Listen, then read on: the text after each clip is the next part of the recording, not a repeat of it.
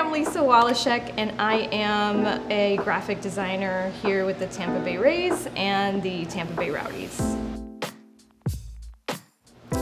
So as a graphic designer, we take on pretty much anything you see visually around the stadium, on social media, digital ads. Lisa is what we affectionately call an Air Force brat.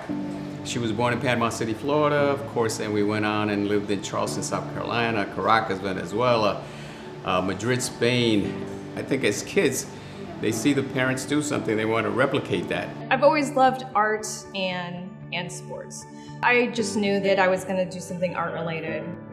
Recently, I made the Randy Arozarena soccer jersey, so it was just awesome being able to combine soccer and baseball, and I feel like I've seen them around a lot. Maybe I'm looking for them. Making the Hall of Fame logo meant a lot because it meant that I was trusted to create something that was going to live on for years and years. So I took a lot of pride in trying to create something that could live on if it was now or in the future and still be classic. So growing up, my father always had Roberto Clemente stuff all over the house. We're Puerto Rican, so it's pretty standard to have that as decor all over your house and know who he is.